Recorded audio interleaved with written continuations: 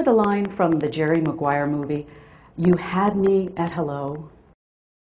Well, now it's, "You lost me at hello."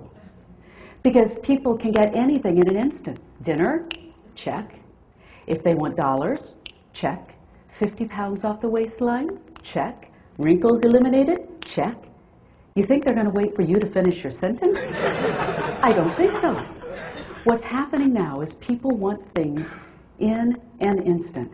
And because of that, I believe we have to change the way that we communicate to keep up. How many of you have ever felt that someone isn't listening to you?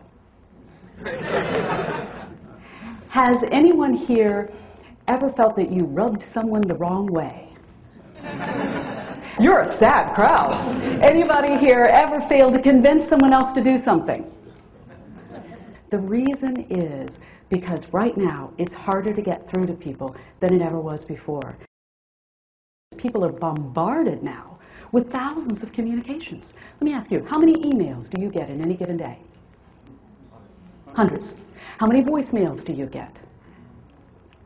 Lots. Do you ever listen to voicemail and check your email simultaneously? And will anyone here admit to the fact that you sometimes call people hoping they're not there so that you can just leave a message? These are all connection issues.